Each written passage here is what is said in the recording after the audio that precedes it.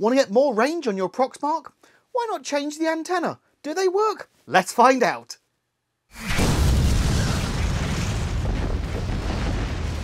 Since the advent of the RDV4, people have been selling new and better and improved external antennas for the Proxmark RDV4. And I've got a whole selection of antennas here.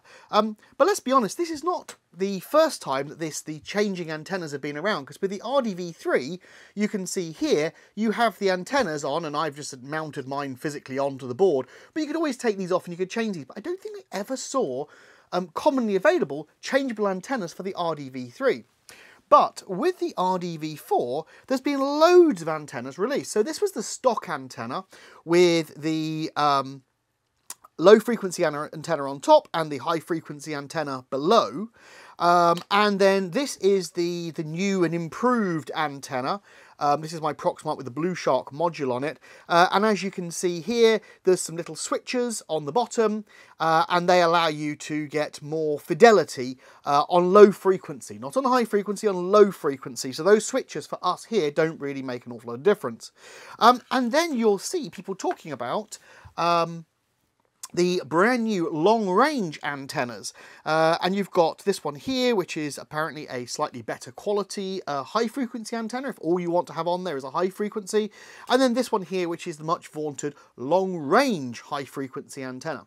So what we're going to do today is we're going to do some testing using my patented test kit. All it is we have a card here. This is a bog standard MyFair Classic. I think it's a blank one. Yep, it's just a classic 1K. I think it's blank. I have no idea. But anyway, it just needs to be a test card, something to read. And we have our Proxmark, and we're going to place our Proxmark down the bottom, make sure it's nice and flat onto the bottom, and then we're going to place, and you can see this is graduated from 2 centimeters, 4, 6, 8 up to 30. And if we get past 30, then I'll use something else. And what we're going to do is we're going to place the card into the slots that are cut in there, and we're going to see if, just see if we can actually read it. Now I have no doubts that we can read a card there, but let's just try up a little bit. Let's try up at 6, and then we'll try and read there, and then we'll go up and we'll change the antennas.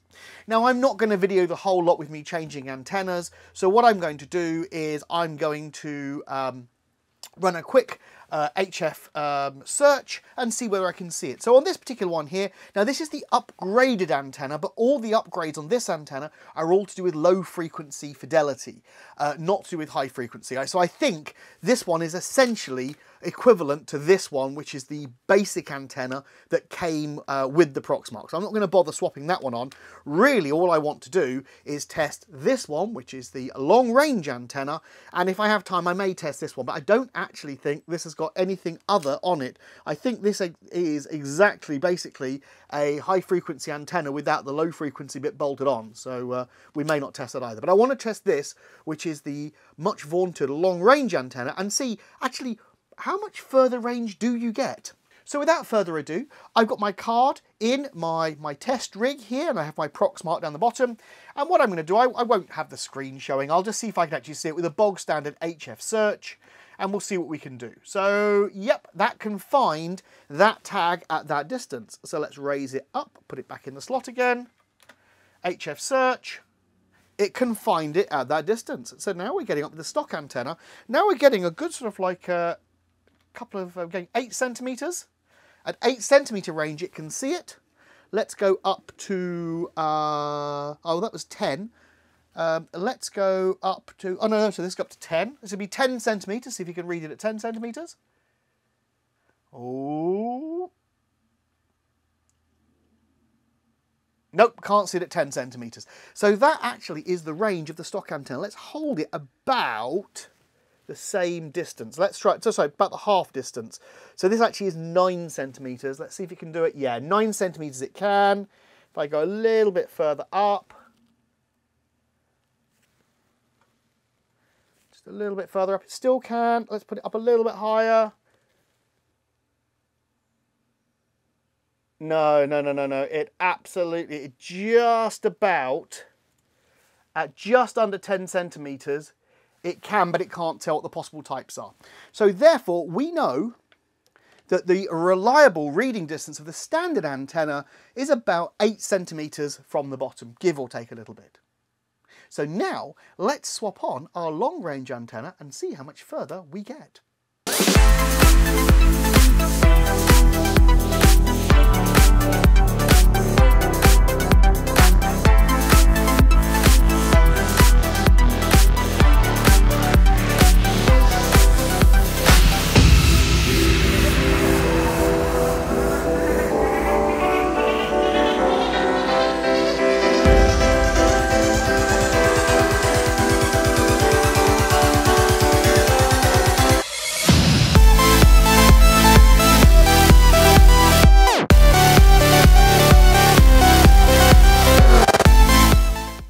Welcome back. We've now screwed in the 6 little screws. They are ridiculously small, so just be very, very careful when you're changing them. You might have seen I had a magnetic bowl behind me. A magnetic bowl is a really handy thing because it means you can just drop parts in there and they stick in the center. So as long as whatever you're working on is not magnetically sensitive, it's fine. So now we are back. What do we have here? Well, we have the Proxmark with our antenna, the big antenna on it. You are not going to be discreet with this antenna.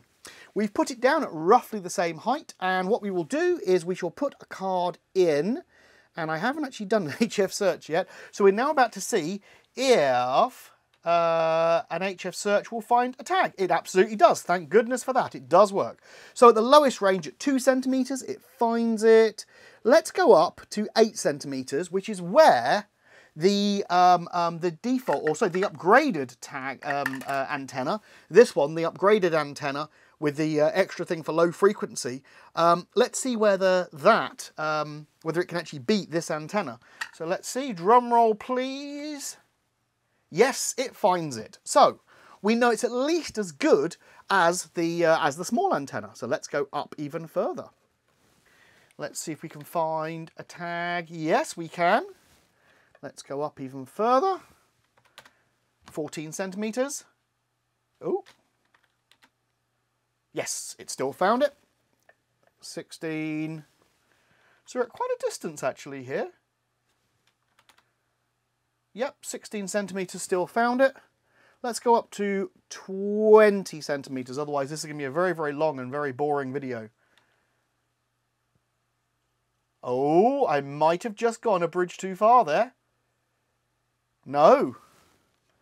Let's come back down to 18 centimetres, see if it can find it at 18 centimetres. It seems like I was being a little bit OTT. So,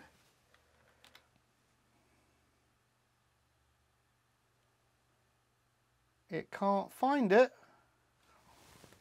Let's come back down to 16 centimetres. Maybe 16 was the absolute limit. Yeah. So, actually, what's that? That is 14. That's 14 centimetres. So, in actual fact, given the inconvenience of it, and given that the upgraded antenna, and I'm not going to compare it against the other one, given you only get about 2 or 3 centimetres longer, you know, I'm not actually all that impressed. This doesn't give that much. In my experiment here, this doesn't give actually that much extra range. I don't know if I could do anything different. I don't know if I change the orientation of the card to be maybe that way round, whether we get a difference. Let's jump up to 16 centimetres. Let's give it the best possible chance. No, that's it. So, given the size of the antenna and the fact that then once you put this antenna on, it doesn't pack underneath in the nice little case, this actually only gives you about, what, that much more? And what's that much between friends? So, there you have it, everybody. In my testing, if you've tested this and you get better, and if you think I've tested this wrongly, please drop a message in the comments, and if I need to, I'll redo this video. If I've messed up, please tell me here. But in reality, given how these are actually quite expensive, I forget how much I paid. I think it was in the region of about above $50 for this. I really don't think it's worth it. I think the upgraded antenna, with the low frequency, the change in fidelity and low frequency, I think that's worth it over the stock. I've not tried the mini antenna, which only has high frequency on it. It probably gives me a little bit more because there's no other antenna conflicting, but really and truly, why you would want to put this extra high frequency antenna on there, I do not know. So, there you have it, folks. In my testing here in the man cave using my patented test facility, I don't really think you get dramatic enough a difference between the standard antenna and the upgraded antenna and this long range antenna to really be worth it. So until next time, have fun with your Proxmarks and stay experimenting. See you later.